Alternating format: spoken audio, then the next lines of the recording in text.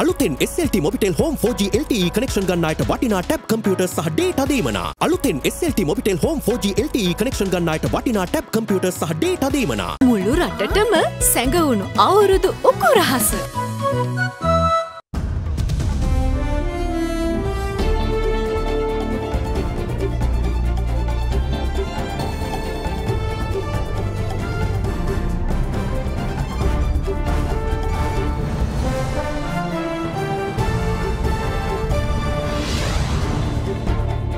Tonight, not for me. Sri Lanka's new finance minister Ali Sabri resigns after one day on the job as Treasury Secretary Atikala follows suit. New faces.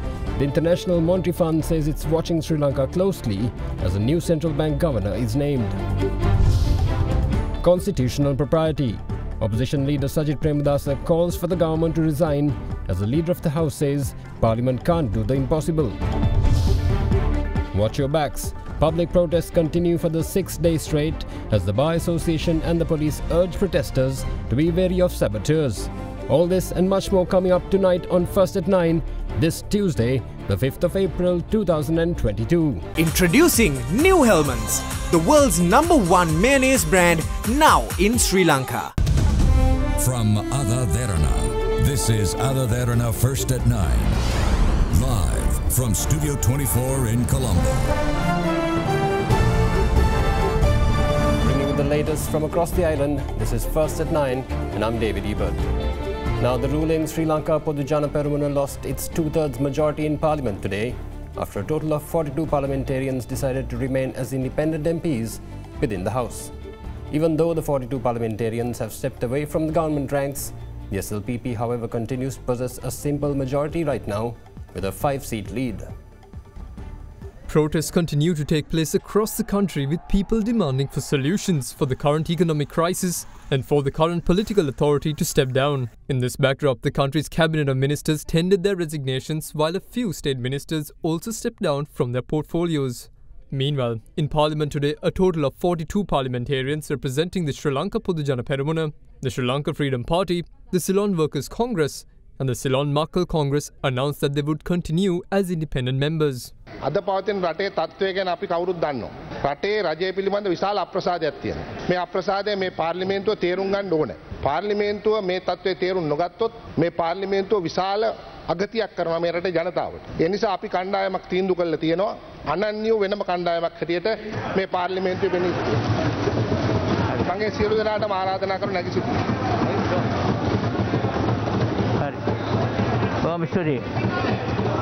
As such, MPs Anura Priyadarshana Yapa, John Senviratnam, Dr. Susil Premajayantha, Chandima Veerakodi, Nalin Fernando, Nimal Lanza, Dr. Sudarshini Fernando Pulle, Priyankara Jayaratna, and Jayaratna Herath of the current government had decided to act independently. Further, MPs Vimal Veeravansa, Udayagamman Pilla, Vasudeva Nanakara, Thisavitarana, Tira Nalas, Venerable Athuraliya Ratanathera, Govindu Kumaratunga, Veera Sumana Veerasinghe, Asanka Navaratna, Mohammad Musamil, Nimal Piyatissa, Gamini Velaboda, ALM Ataullah, Jayantha Samaravira, and Uddika Premaratna, representing other 10 political parties, have decided to become independent. Meanwhile, 14 members of the Sri Lanka Freedom Party, including Chairman Maithripala Sirisena, had also decided to proceed independently in the parliament. The remaining 13 members of the SLFP include Nimal Siripala de Silva, Mahinda Amaravira, Dayasiri Jayasekara, Duminda Disanayaka, Lasanta Alagiyawanna, Ranjit Siyamalapitiya, Jagat Pushpakumara, Shan Vijayalal de Silva, Shanta Bandara, Sarat Dushmanta, Dr. Suren Raghavan, Angajan Ramanathan, and Sampath Disanayaka. In addition, MP SMM Musharraf of All Ceylon Makkal Congress and 2 parliamentarians of the Ceylon Workers Congress have also become independent members of the House. Due to this, the total number of members with the SLPP has reduced to 117, meaning the party has lost its 2/3 majority. However, the SLPP still has a simple majority in the parliament as it leads by 5 seats, exceeding the simple majority's requirement of 112 seats. Speaking during a media briefing today, former State Minister of Estate Housing and Community Infrastructure Jeevan Thondaman explained his party's reason to quit the government and the reason for his resignation as State Minister. As a party, a decision had been taken that we are withdrawing our support and that I will be resigning my minister post. We do not feel it is right. And more than that, as you can see right now in the roads all over the country, the youth are protesting. And being a youth representative in Parliament, I should set an example and I should lead by example. And with that being said, we did take a decision where even in times of difficulties or in times of adversity, we must make the right decision. And right now people have given their mandate and we have to wait and see as to what can be done. Political parties in Parliament have offered various opinions on how sessions should be used today, ranging from short-term financing to help the country manage its balance of payments, voting on the emergency declaration by President Gotabaya Rajapaksa, and the public upheaval seen on the streets of Sri Lanka. Meanwhile, opposition leader Sajith Premadasa took the opportunity to call for the abolishing of the executive presidency with immediate effect and urged the government to listen to the voice of the people and simply go home. However, Leader of the House Dinesh Gunawardena responded, saying that constitutionally, the only way forward remains for all parties to unite and form a national government to seek out solutions. The Tamil National Alliance called today for a vote in the House tomorrow to approve or reject the declaration of the state of emergency by the President. Also speaking was the UNP leader Ranil Wickremesinghe, who called for the Finance Minister to listen to his advice on seeking short-term financing from the World Bank and the ADB. There is a notification tabled today on the proclamation of emergency. Under the Constitution, this must be placed before Parliament and approved or disapproved at the earliest possible opportunity. We heard President Maithripala Sirisena, Honourable Member of Parliament, say that their party does not approve of the proclamation of emergency. I want to ask the government to place this tomorrow for Parliament to decide whether Parliament will approve of this or not, because otherwise they are misusing the powers by allowing it to remain for 14 days and then lapse. And anything done within those 14 days would be deemed legal. That's an abuse of the process, abuse of the provisions of the Public Security Ordinance and abuse of the provisions of the Constitution. I am requesting that as the Constitution has mandated, even now we can suspend the standing orders and place the proclamation of emergency for a vote in this Parliament now. ආණ්ඩුව දැන් IMF සංවිධානයට යන්ට තීරණය කරලා තියෙන්නේ. ඒත් එක ප්‍රශ්නයක් තියෙනවා. අපි බැලුවොත් ඔය වාර්තාවේ අපේ බලධාරීන් කියනවා මේ රටේ ආර්ථික ප්‍රශ්නයක් නැහැ. The view of the authorities. මම උදල් ඇමතුමාට කියන්නේ ඒක අයින් කළා ඇත්ත වශයෙන්ම මේ විධායක මණ්ඩලයේ යෝජනා අනුව සාකච්ඡා කරන්න. නැත්නම් එතෙන්ට ගිහින් වැඩක් නැහැ. කිසිම උවමනාවක් නැහැ. අපිට තියෙන විගහට මුදල් හොයාගන්න. මට අවස්ථාව ලැබුණා IMF සංවිධානයේ කළමනාකාර අධ්‍යක්ෂතුමියට කතා කරන්න. ලංකාවට උදව් කරන්න කැමතියි කිව්වා. ප්‍රශ්නේ උනේ ඒක අවසන් වෙනකම් මුදල් නැහැ. ඒ පාර ලෝක බැංකුවේ අපේ මේ කලාපීය නියෝජිත කතා කරාම කිව්වා එතන පටන් ගත්තොත් කෙටි කාලීන ණය අපි ලබලා දෙයි කියලා. උවමනා නම් විශේෂයෙන්ම වෛද්‍ය කටයුතු වලට එහෙම බෙහෙත් එහෙම ඕන නම් අපිට ඒක ලබා ගන්න. අනික තියෙන්නේ දැන් සාකච්ඡා කරගෙන යන්නේ අපිට උදව් කරන මේ ආයතන අමතරව අපිට උදව් කරන ඉන්දියාව, චීනය, ජපානය, දකුණු කොරියාව, ඒ වගේම යුරෝපීය සංගමය සමග එක and one consortium to assist this country and find that money until the රටවලුත් ලෑස්ති. In the meantime, opposition leader Sajith Premadasa in his address called on the government to listen to the voice of the people and resign.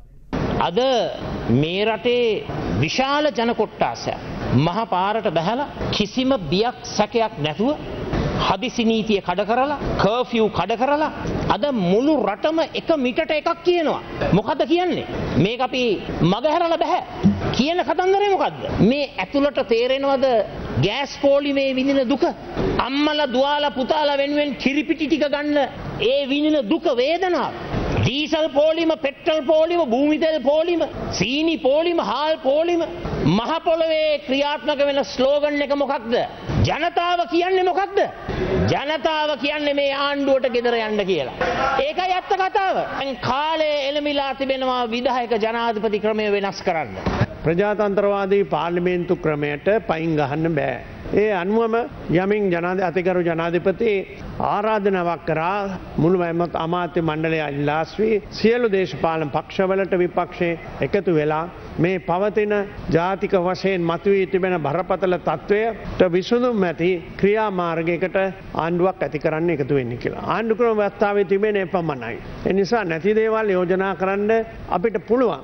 බහුතරයක් පාර්ලිමේන්තුවේ තියෙන්නේ අපේ ආණ්ඩුවට. බහුතරයක් පාර්ලිමේන්තුවේ අපේ ආණ්ඩුවට නැත්නම් ඔබතුමාලට එය ඉදිරිපත් කරන්න පුළුවන්කම තිබෙනවා. ඒ අනුව අපිට පාර්ලිමේන්තුව එක්ක විසිරුවා හරින්න පුළුවන්. මැතිවරණයකට ගමන් කරන්න. එහෙම නැත්නම් ගරු කතානායකතුමන්ගේ අවධානය යොමු කරන්නේ රජය ඇටියට ඔබතුමාලට බහුතරයක් තියෙනවා නම් ආණ්ඩුවක් පිටවන්න ජනාධිපතිතුමාගෙන් දන්වන්න පුළුවන්. ඒ කිසිවක් නැතුව රට දේශපාලන හා ආර්ථිකව ඇති වී තිබෙන අර්බුදයේ හමුවේ තවදුරටත් ආරාජික තත්ත්වයට දායක වන්න එපා. Newly appointed Finance Minister Ali Sabri has resigned from his position. Having accepted the portfolio yesterday, the minister stayed on in the post long enough to present the International Monetary Fund's Article 4 consultation report on Sri Lanka in Parliament. He has also called for fresh and unorthodox steps to be taken to handle Sri Lanka's crisis. In the past 24 hours, Sri Lanka's cabinet underwent drastic changes when all its members tendered their resignations to Prime Minister Mahinda Rajapaksa.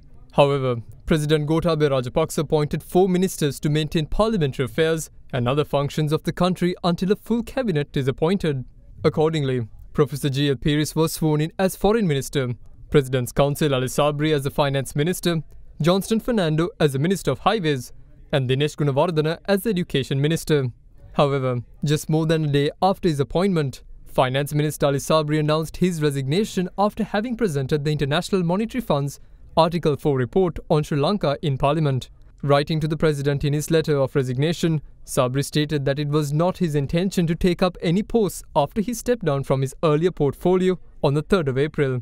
He added that he is of the view that fresh aforehand and unorthodox steps need to be taken, including the appointment of a new finance minister, in order to implement necessary steps to surmount the ongoing crisis faced by the country. The ex-finance minister also expressed his willingness to step down from his parliamentary seat and pave the way for a suitable candidate who is able to handle the situation outside Parliament. Meanwhile, Secretary to the Ministry of Finance S.R. Artigala has resigned from his position. He has reportedly tendered his letter of resignation to the President today. Artigala was appointed as the Secretary to the Treasury Ministry of Finance effective from the 19th of November 2019. Prior to being appointed to his post, he held the position of Deputy Governor of the Central Bank of Sri Lanka. He also held the position of Assistant Governor of the Central Bank and had been released to the Ministry of Finance to serve as the Deputy Secretary to the Treasury. The Finance Secretary's resignation comes hours after the newly appointed Finance Minister Ali Sabri announced his decision to step down as well. Meanwhile, the Governor of the Central Bank of Sri Lanka, Ajit Niwat Kabral, also resigned from his position yesterday. Former Deputy Governor of the Central Bank, Nandalal Veerasinghe, is tipped to take over the post of Governor this week. Speaking to foreign media, Veerasinghe confirmed that he has accepted the position offered, and meanwhile the International Monetary Fund said today that it is monitoring political and economic developments in Sri Lanka very closely and is looking forward to working with Sri Lankan authorities. Following the resignation of former Central Bank Governor Ajit Niwat Kabral's resignation, former Deputy Governor Nandalal Veerasinghe has been tipped to head the country's monetary authority. He will be expected to spearhead, pulling the South Asian nation out of an economic tailspin, avoid an ISB default, and start aid talks with the International Monetary Fund. Veerasinghe is expected to take over as the governor of the Central Bank on the 7th of April. Veerasinghe has confirmed this to a foreign media outlet by phone from Australia. Meanwhile, the International Monetary Fund said today that it is monitoring political and economic developments in Sri Lanka very closely, as public unrest grows amid its worst economic crisis in decades.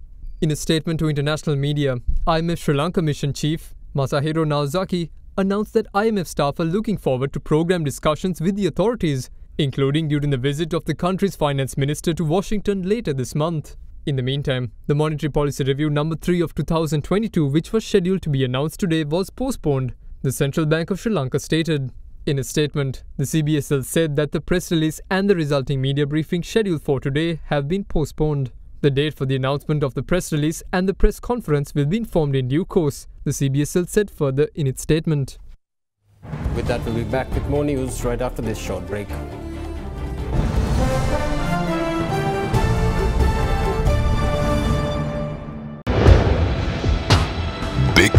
3.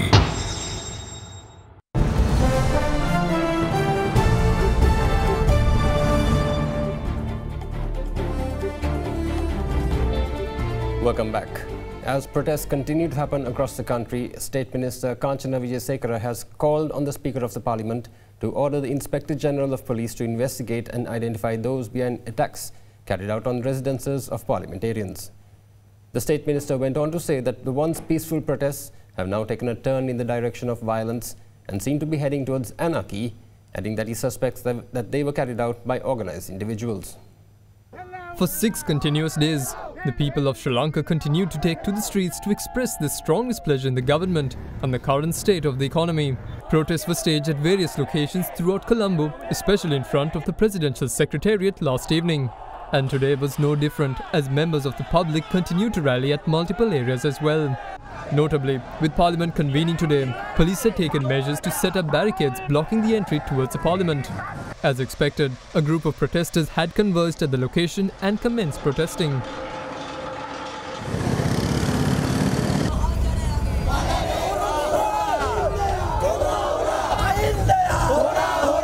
With that, the police then proceeded to set up barricades at another entrance to the Parliament as well. Not long after, a group of people began protesting there as well.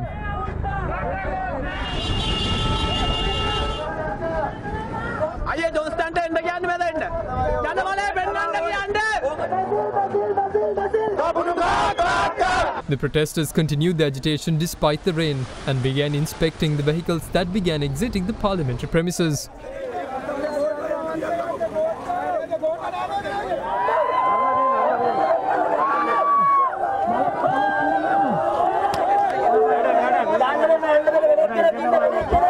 In the meantime, Archbishop of Colombo His Eminence Malcolm Cardinal Ranjit, along with other members of the Catholic clergy, carried out a peaceful march in Borella today. We don't talk, no slogans.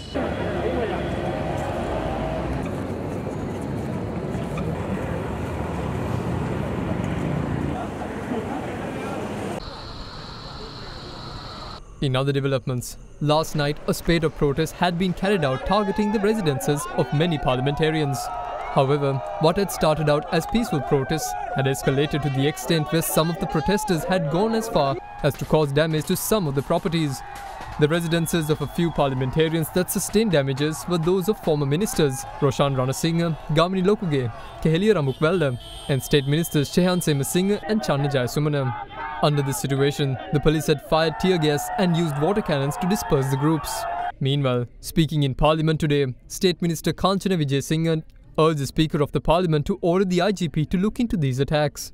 මේ ඊයේ දවසේ ඇතිවෙච්ච සිදුවීම් තුළ සහ පහුගිය දින කිහිපේ ඇතිවෙච්ච සිදුවීම් සාමකාමී උද්ඝෝෂණයකින් එහාට ගිහිල්ලා මේක සංවිධානාත්මකව ප්‍රචණ්ඩකාරී තත්වයකට සහ රට අරාජික කරන තත්වයකට ගෙන යන්න කණ්ඩායමක් උත්සාහ කරන එක කියනවා පේනවා. මම ඉල්ලීමක් කරන ඔබතුමා කතානායකවරයා හැටියට පාර්ලිමේන්තුවේ මේ മന്ത്രിවරුන්ගේ ආරක්ෂාව වෙනුවෙන් පෙනීන පුද්ගලයා හැටියටත් විශේෂම පොලිස්පතිවරයාට නියෝගයක් නිකුත් කරලා මේ කණ්ඩායම් පිළිබඳව පරීක්ෂණයක් කරන්න කියලා. අපි මේ කියන්නේ සාමකාමීව බෝඩ් උස්සගෙන උද්ඝෝෂණය කරන පිරිස නෙවෙයි. මේ ගෙවල් වලට ඉස්සරහා වටලන්න කියන්නේ කවුද? ඒ ගෙදර ඉස්සරහට ආවට පස්සේ ගල් ටික දීලිවල බොන්න දීලිවල විවිධ දේවල් කරන්නේ කවුද? In the meantime, the police issued a statement today stating that people are allowed to exercise their right of freedom of expression through peaceful protests, except those causing damages during protests will be brought to justice. The statement read that measures will be taken to identify individuals seen in video footage causing damages to public and private property. Similarly, the Bar Association of Sri Lanka also issued a statement requesting the public to express their dissent peacefully without targeting private property or causing destruction to property. They stated that such conduct is criminal and can lead to protesters being charged in courts of law. The association went on to say that if a peaceful protest becomes violent, such protests would only dilute the proper objective of the protest and will strengthen the hand of those who seek to suppress legitimate dissent. Meanwhile, the US ambassador to Sri Lanka, Julie Chung, taking to social media, urged the public to continue to carry out peaceful protests while encouraging the government to draw on the best minds in Sri Lanka to solve the economic crisis. Secretary to the Ministry of Defence, retired General Kamal Gunaratne, has called on the public to refrain from carrying out acts of violence and damaging public and private property. In addition, he has also urged protesters not to be deceived by those who incite violence for various motives.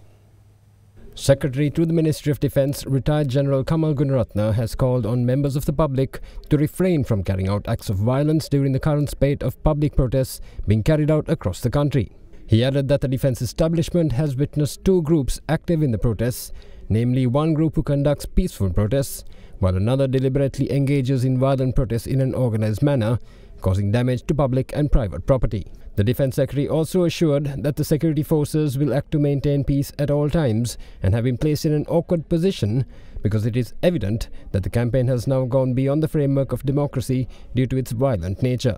He added, however, that the security forces will not hesitate to enforce the law against those involved in violence during the protests. He also urged protesters not to be deceived by those who incite violence for various motives. Now, given the current power and fuel shortage in the country, the Public Utilities Commission has called on the President to immediately appoint a cabinet minister in charge of power and energy with the suitable knowledge and the skills required for the position. Meanwhile, the Ceylon Electricity Board announced that the power cuts will be extended for 6 hours and 30 minutes in areas outside the main areas of Colombo. Under the Indian line of credit, another vessel carrying a consignment of 40,000 metric tons of diesel arrived in Colombo today. A vessel that had arrived in the country the day before is currently being unloaded at the Ceylon Petroleum Storage Terminal's Muthurajawala terminal. Further, another shipment of fuel is expected to arrive in the country tomorrow. In the meantime, the Public Utilities Commission has called for the immediate appointment of a cabinet minister in charge of power and energy. The Minister of the PUCSL, Janaka Ratnayaka, has sent a letter to the President requesting him to appoint a qualified person with knowledge and skills in the relevant fields. Meanwhile, due to the prevailing power crisis, power cuts will be imposed for 6 hours and 30 minutes daily from today until the 8th of this month in all other areas except the main areas in Colombo. Accordingly, power cuts will be imposed for zones A to F from 8 am to 12 noon and 4 hours from 5 pm to 7:30 pm for 2 hours and 30 minutes. From G to L zones, the power will be cut off from 1 pm to 5 pm for 4 hours and again from 7:30 pm to 10 pm for 2 hours and 30 minutes. There will also be a 3-hour and 30-minute power cut in the Colombo priority area from today until the 8th of this month. The Ministry of Foreign Affairs has taken steps to temporarily close down the Sri Lankan embassies in Oslo and in Baghdad and the Sri Lankan Consulate General in Sydney. According to a statement issued by the Foreign Ministry, the move comes after the recent decision made by the Cabinet of Ministers. The statement added that with the decision with regard to the temporary closure of the missions is taken by the Sri Lankan government following careful consideration. Following the closure of the 2 resident missions, the ambassador of Sri Lanka in Stockholm, Sweden will be concurrently accredited to Norway. Meanwhile, the ambassador of Sri Lanka in Abu Dhabi, United Arab Emirates, will be concurrently accredited to Iraq. Further, the consular jurisdiction of the Consulate General in Sydney will thereby revert to the High Commission of Sri Lanka in Canberra, Australia. The Foreign Ministry states that it will undertake necessary measures to address all consular-related matters of Sri Lankan citizens residing in Norway and Iraq and within the consular jurisdiction of Sydney through the new accreditations. The new accreditations come into effect from the 30th of April.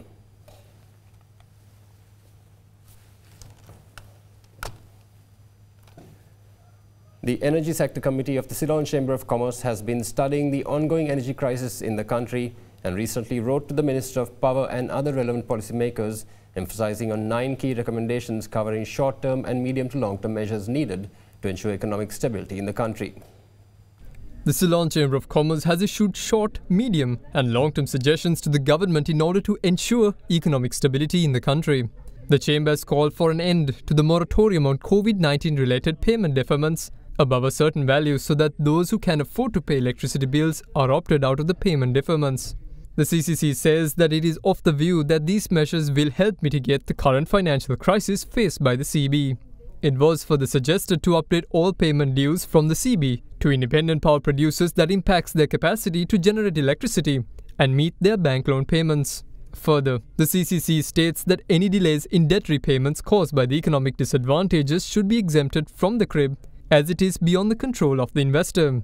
The Chamber also called on the government to immediately revise the electricity tariff and band structure and for it to clear net metering and net accounting application backlogs. Among the short-term measures, the Chamber wants a study on strategies to find a way of identifying how vulnerable groups such as small hotels and small shops, including SMEs, can be insulated from power cuts. The Chamber also emphasized that the renewable energy dispatches to remain connected to the grid at all times, especially during daytime power cuts. Among the medium to long-term measures mentioned by the Chamber through its Energy Sector Committee, the key recommendations are as follows. Implementation of the power wheeling and peer-to-peer power purchase agreements, which is a common methodology used worldwide, and the introduction of an efficient and transparent application and project approval methodology to annually increase renewable energy targets in the grid.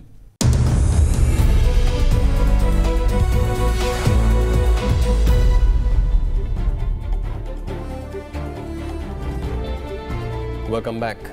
While solutions are sought for Sri Lanka's economic crisis, economists and policy experts offered an explanation on how Sri Lanka should recover from the crisis.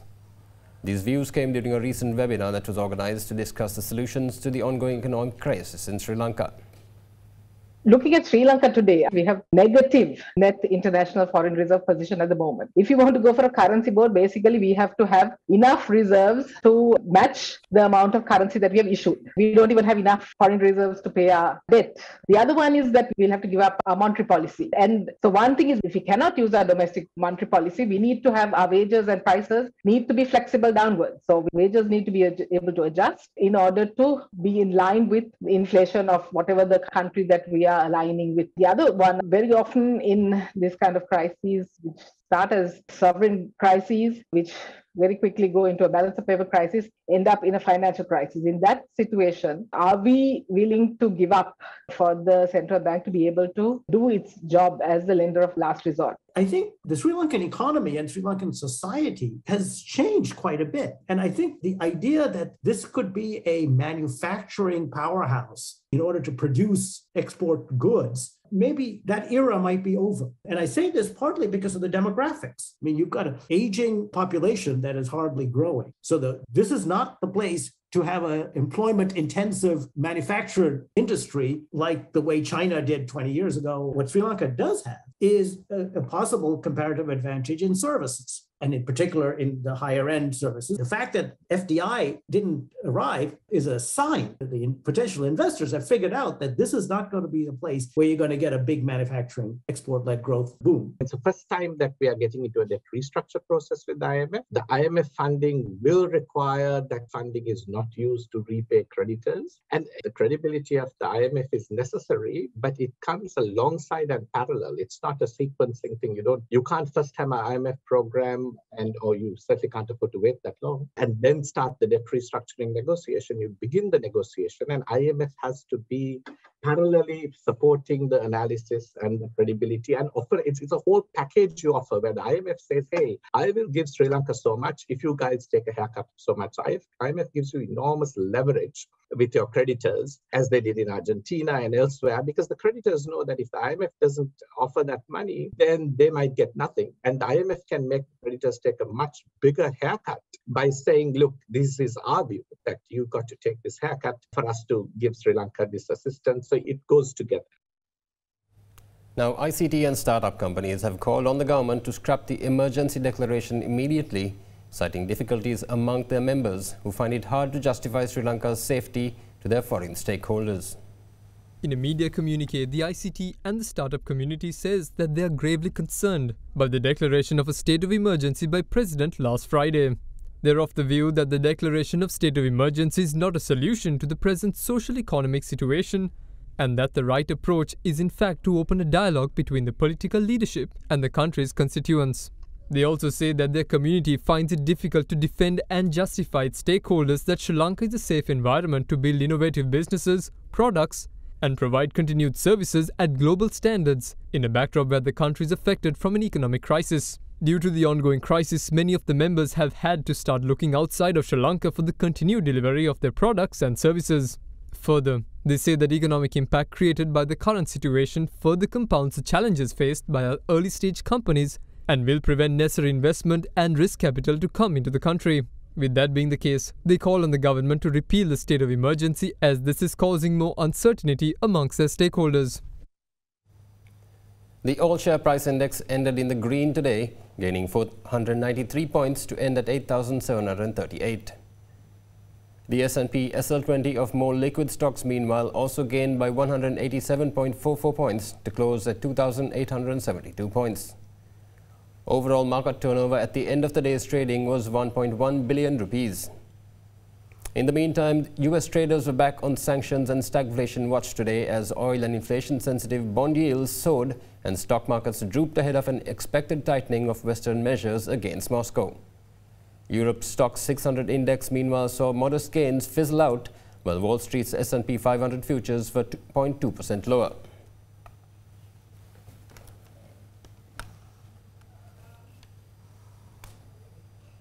Now, for the first time in Sri Lankan history, the Sri Lankan rupee depreciated past 300 rupees against the US dollar today.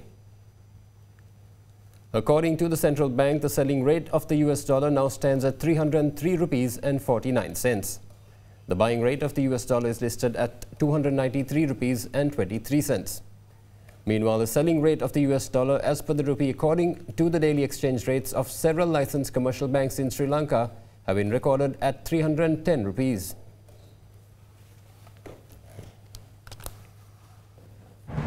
And that's all the news we have for you tonight. Stay with us once again tomorrow. Good night.